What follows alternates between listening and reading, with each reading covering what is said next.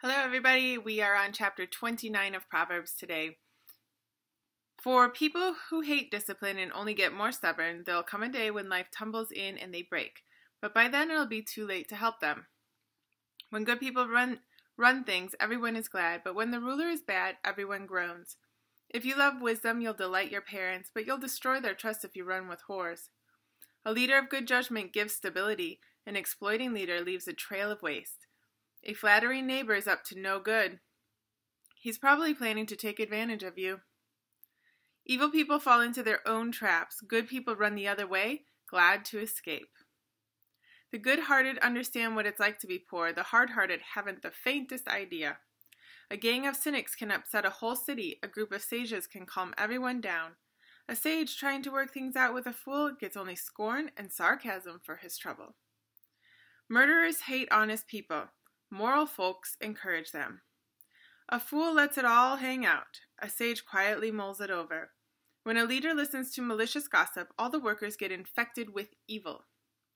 The poor and their abusers have at least something in common. They can both see. Their sight, God's gift. Leadership gains authority and respect when the voiceless poor are treated fairly. Wise discipline imparts wisdom. Spoiled adolescents embarrass their parents.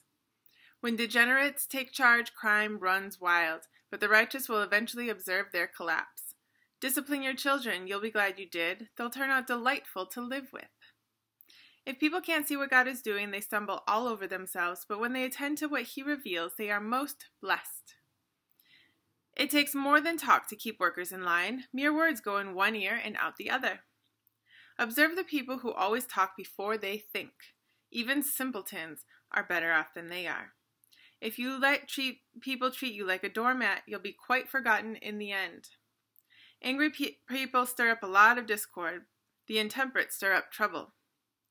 Pride lands you flat on your face. Humility prepares you for honors. Befriend an outlaw and become an enemy to yourself. When the victims cry out, you'll be included in their curses if you're a coward in their cause in court. The fear of human opinion disables. Trusting in God protects you from that. Everyone tries to get help from the leader, but only God will give us justice. Good people can't stand the sight of deliberate evil. The wicked can't stand the sight of well-chosen goodness. That is again the Message translation of Proverbs 29. And again, there is a ton of stuff that we could go over, but we'll only be able to go over a couple things, I think.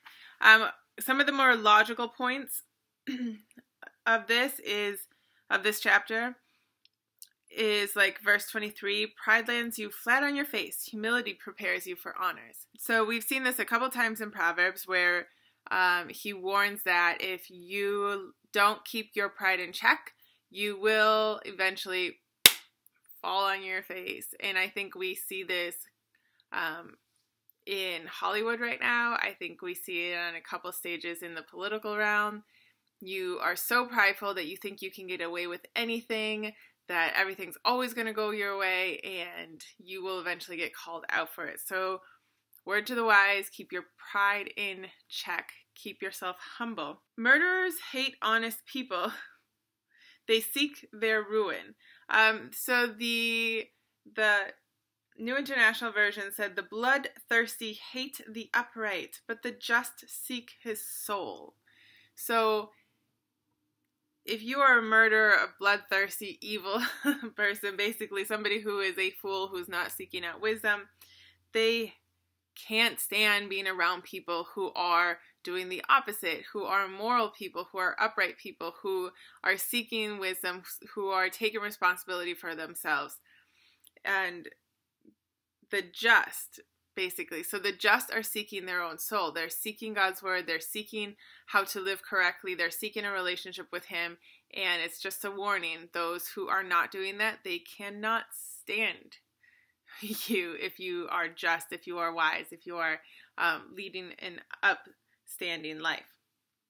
A flattering neighbor is up to no good, verse 5. He's probably planning to take advantage of you. So that is a really logical piece of wisdom there. Just don't be overly innocent. We need to treat all people with respect. We need to assume that people are doing the best that they can and assume the best of their works, but don't be foolish. Don't be naive.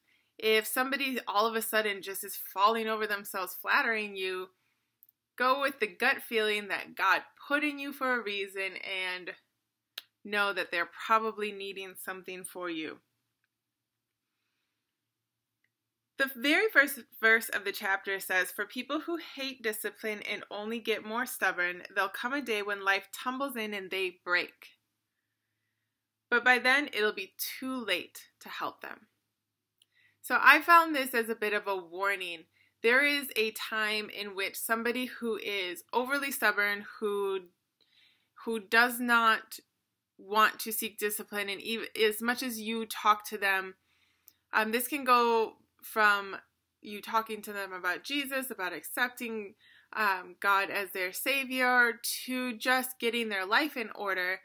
There comes a time in which if they are digging in their heels, as much as it breaks your heart knowing that there is coming the day where they're just going to slam up against the wall and everything's going to break, you have to be wise in how long you are constantly with that person, because the more that you are with somebody who refuses Jesus, who refuses to take responsibility for themselves, so responsibility could even be somebody who has accepted Jesus but just doesn't want to live the way that they're supposed to. It is their choice. You are not responsible for their decisions, and I find that really hard sometimes to deal with, because I like to think that if you could just keep talking reason to somebody that they will change their mind, but that's not always true. And this verse is saying that they will hit a wall, things will break down, and then it's too late to help them. So a warning to try to help them beforehand, try to reason with them, but then I think it's kind of like, if they're going to choose not to, move away, because everything's going to come crashing down. You don't want to go get caught up with it, and you also don't want to miss out on the opportunity of helping others or discipling others just because you've spent too much time with somebody who has really decided by their own accord not to accept Jesus or their responsibility or the way that they're supposed to live or anything like that. Verse 6, "Evil people fall into their own traps. Good people run the other way, glad to escape."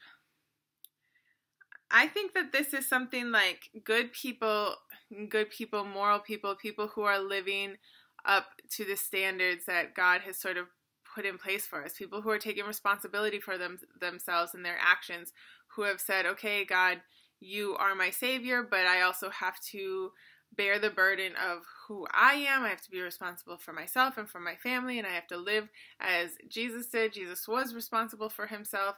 He loved others, but he kept himself responsible in doing what he heard the Father tell him to do. You have to listen to your conscience, which is the Holy Spirit. You have to understand, like, when you get that feeling, that knowing in your spirit that that's not a good place to go, you need to obey that.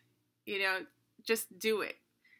God has given you a conscience and the Holy Spirit, and it works in different ways in people. Some people get just sick to their stomach. Some people get the shivers. Some people, get sort of a picture in their head of a different way to go or a different thing to do, or just to not go out that night or whatever. And just heed that advice, that Holy Spirit talking to you, that whether it comes out in a physical way or in a mental picture, God is helping you. So verse 18, and I'll probably end with this.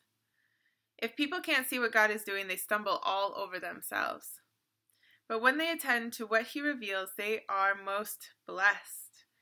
So if you don't know what God is doing, you either need to read the Bible, which can be difficult, I know, but if you read the Message translation or the Living Bible translation, those are some pretty comprehensive translations to read. They're not difficult. I'm always reading from the Message. I think the translation is pretty good. So reading the Bible will help you understand what God's doing, help you understand how he works, who he is, sort of what he has said is going to happen, and what is kind of going on in the world. You'll get more wisdom that way. But you can always ask him for it too. You can ask him to reveal to you, what are you doing, God? What's going on? You know, either when something good is happening or when something bad is happening. But he says that he works all things for the good of those who love him. So even if something bad is going on, just ask him to reveal to you, what is the good that can come out of this? What are you doing in the background? He is your Father. He wants you to ask him. He would love to reveal that to you. And again, this is something that you could probably find a couple testimonies within your church or your community, or probably on YouTube, of just the little things that God has done, has revealed to people to help calm their anxiety or help encourage them in a moment. But God is willing to tell you what's happening. God is willing to encourage you. He really doesn't want you to get bogged down. And I'm somebody who can get bogged down in sort of the statistics or the rabbit hole that I can go in, the politics or just the way the world's going, the dangers, all, lots of different things. I got sucked down the rabbit hole of South Africa last week and was just horrified to find out all of the horrible things that are happening to people over there. But I had to stop and I had to go back to the Word, and I had to believe that God is bigger, that He is doing something bigger, that He is working miracles behind the scenes, and that He is bringing His people to a point of revelation, even over there, even in the midst of chaos, even in the midst of kind of some really cruddy things going on. So He can reveal it to you either through His Word or through your prayers and sort of just ideas and thoughts that He gives you. So again, there's tons that we can go through, but just remember, keep your pride in check. You don't want to fall flat on your face. Don't be naive about people around you. Always think the best of them, but don't fall for silly traps. Be wise. Don't be foolish. If you like this video, please hit like, hit the subscribe button, and hit the little bell if you want to be notified of more videos to come. See you later.